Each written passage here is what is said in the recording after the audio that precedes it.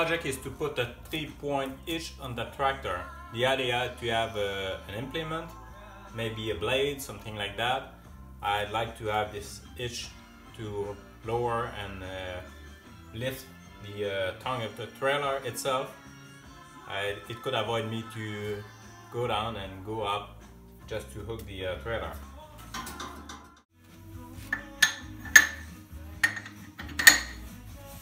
That's the pin I will use for the lower arms. On the top arm, I reuse those 2 holes. This is half-inch hole, threaded holes. I'll make a bracket for the third, the upper link. So that is 1 inch by 2 inch, 1/8 tubing. I will also put a link in between. Just make sure that they raise together. It's not going to be like a regular tractor where there's the sway bars and then adjustable individual links. It's going to be all together. I don't aim to have any implement going like this.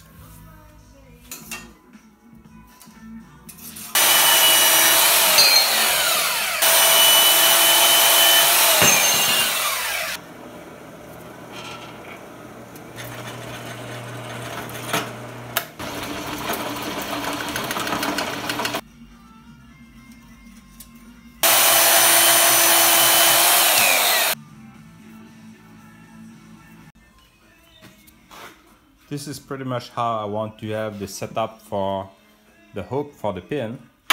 It's going to hook like this. I'm going to have the arms like this. There will be a sliding angle because I want to offset a little bit the width of the current holders I have on the tractor. I'm going to use a plate like this. It's a 1.25 inch by 1/2 inch. I cut that maybe at that 8. It will go pretty much like this. And this block is has a 1.25 inch long, and it's a 1x1. So actually, what it will do, I will back up to the implement, will hit that, I will lift the arms and then go in front like this. And this one, I'll put some attachment to this just to block it like this. So it should be well locked into position.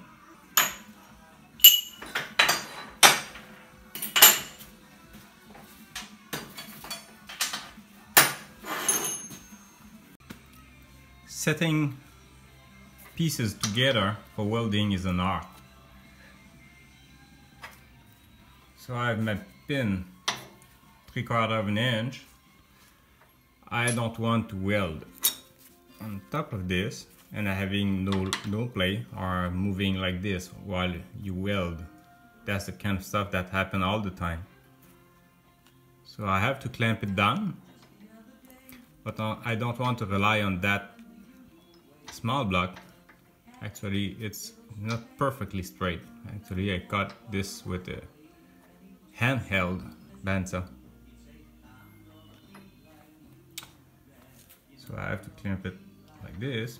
It's really difficult. What I do, instead of using a round pin, I use a 3/4 by 3/4 inch tube. So I'll be able to clamp this way, like this. I use also a small piece of 1/16 of an inch, could be less than that even, to make the proper gap. And I'm going to clamp this like this, like this. So I don't want the top of that going further than the diameter of the pin. It doesn't need to go further than that. So that's another thing that I'll be able to fix. Now, if I want something straight, I'm going to move that a little bit further.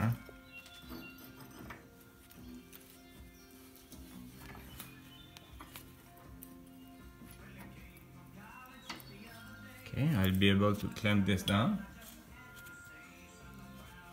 I'll have a lot of welding this way because inside I won't have any space or any room to make a good weld. I might just put a small bead, but not that much. So that's why I'm keeping a lot of place to weld. So as you can see, I have to hold them down here like this.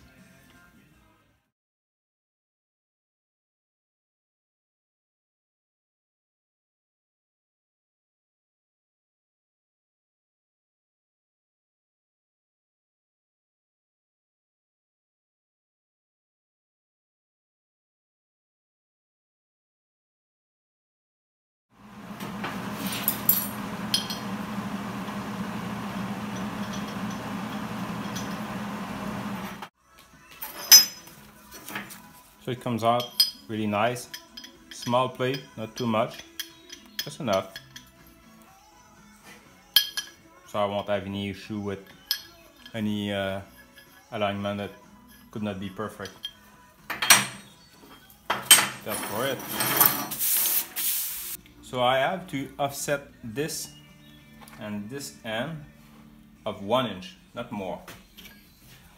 So I'm having 19.5 in between those two holders inside of the tractor, including the holder. And if I do remember, an attachment category 0, you need to have 20 inches between the arms, but I'm going to double check that. Okay, that's really 20 inches I need to have inside of the arms. I'm going to put and add a little pin between, let's say, a ½ inch. I'm going to weld this plate like this against this surface, against this one. To have a good weld inside, I open a hole right there to make a weld there. I'm going to tack weld this, confirm the adjustment. Hopefully it will not move that much.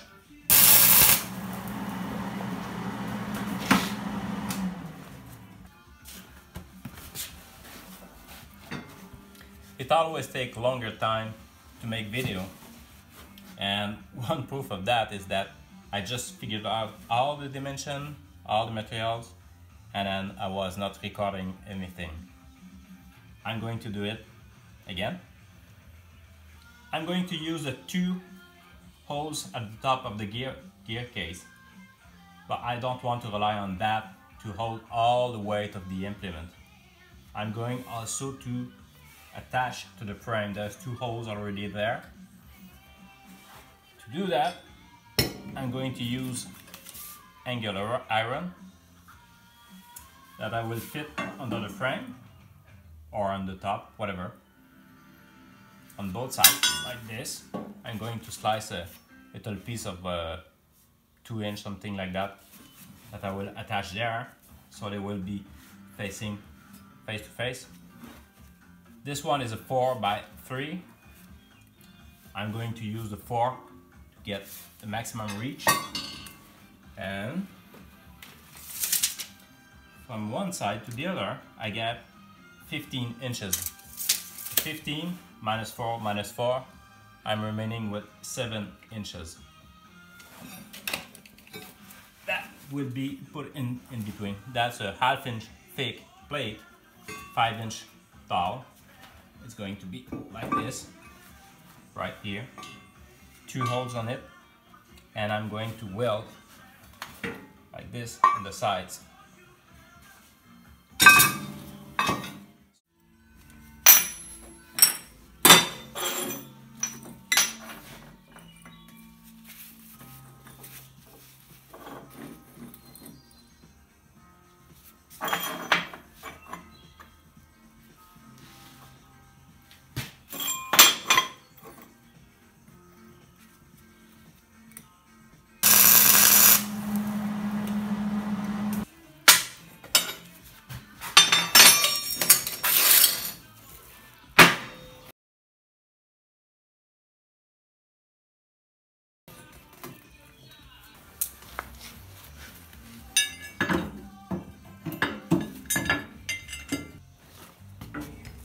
while I'm there, I'm going to figure out something about this. Maybe this could be a good hanging point there. I'm also going to use that ratchet binder. I'm going to cut the handle there. I'm going to be able to increase the length or reduce the length of this. So it's strong enough. I'm just going to put a pin through the eyeball. Should be like this.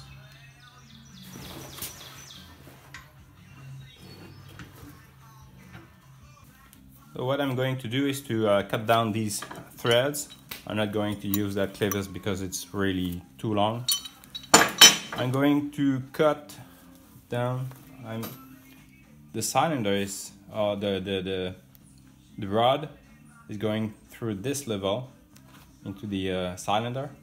I'm going to leave a few threads and I'm going to weld this.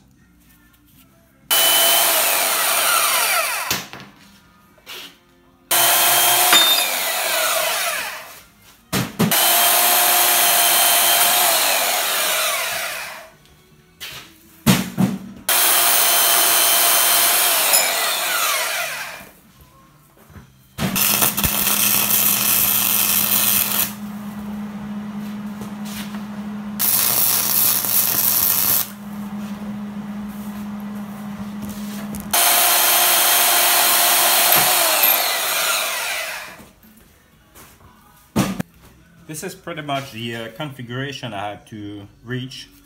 That's the back of the tractor on the gear case. I'm going to reach with that cylinder just under the fenders. I have to clear a little bit like this, but I'm pretty sure I'm going to be going like this. So I have to figure some way to hook up at the bushing here, back to the bracket. So I have one bolt going there. I could not go further this way because this is the gear case. I have to be within that bracket. I'm free to use all that space from the table up to there. I have to keep in mind that I will have to put a reinforcing gusset there because it's going to be it's only 1/4 inch thick material. And I have to reach in between there and there. I can be closer like this. So I'm going to put a shim.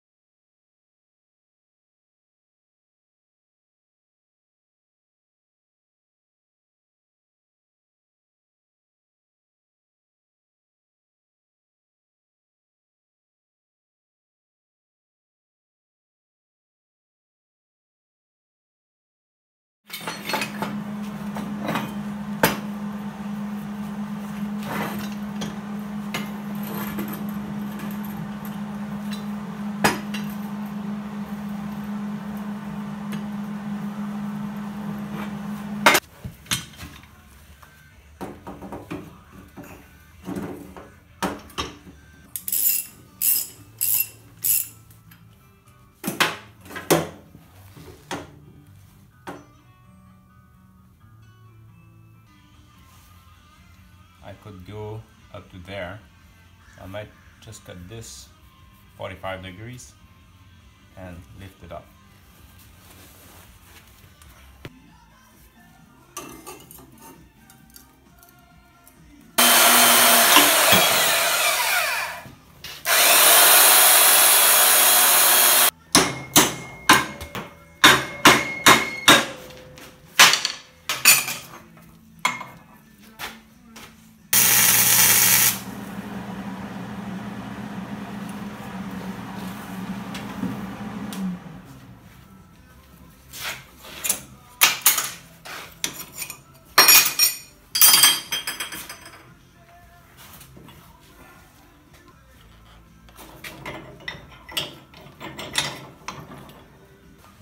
Now it's really the highest point I could reach because I'm just behind this.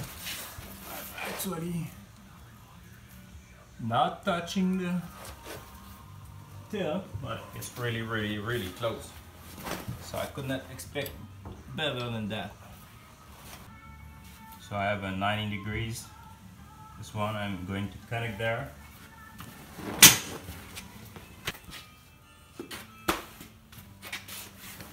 So I have the quick connector there. Perfect. Actually I say perfect, but it's really kind of tight. I'll be hooking like this. If I go there, and it's as close as the ground as I could expect to be. Lower than that, that doesn't make any sense. Wherever I go, it's not going to change much the height I'm going to have.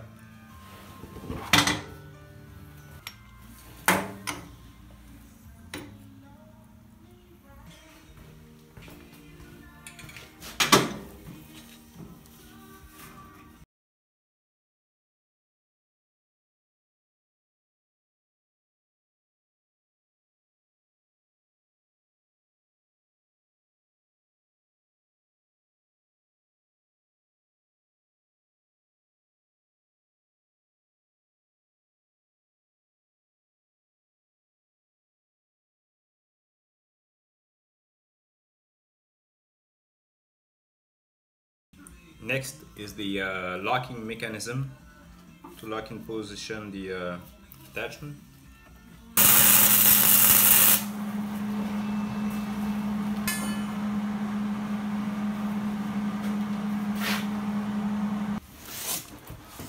So I assemble the lower arm, I put the upper link. So that's what it does. It goes about 4 inches from the ground up to maybe 16.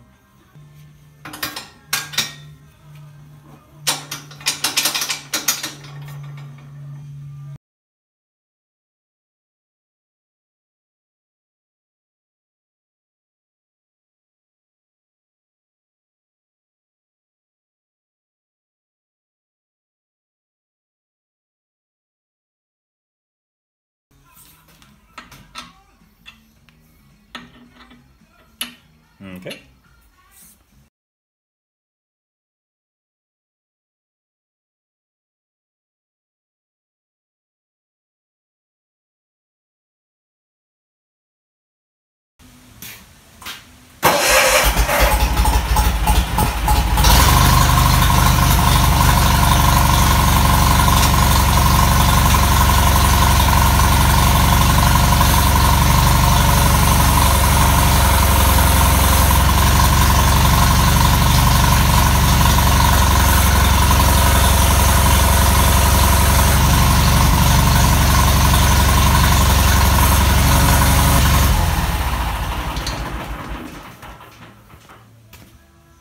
There's quite a good flow in that pump because I'm not full throttle and it moves quite fast.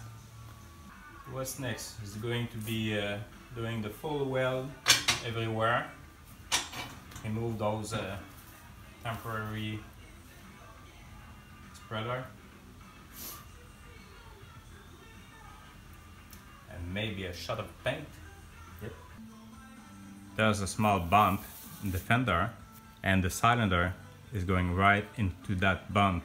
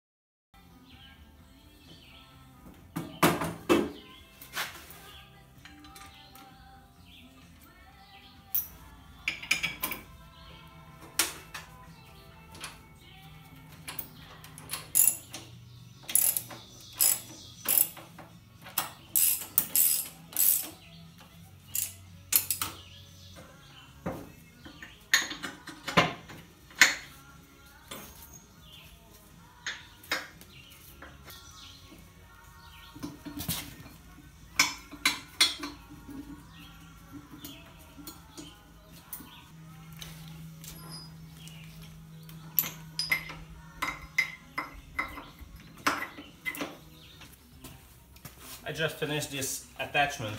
That's the very first attachment for this tractor. This is a Hitch receiver, 1.25 inches.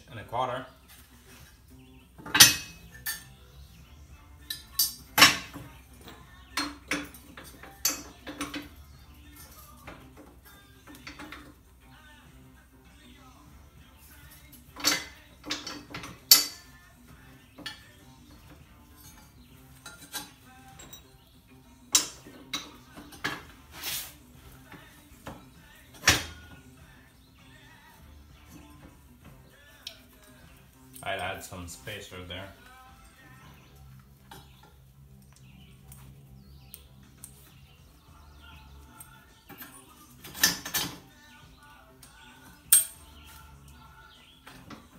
It's only tack welded for now. I'm not going to put it to work too much now.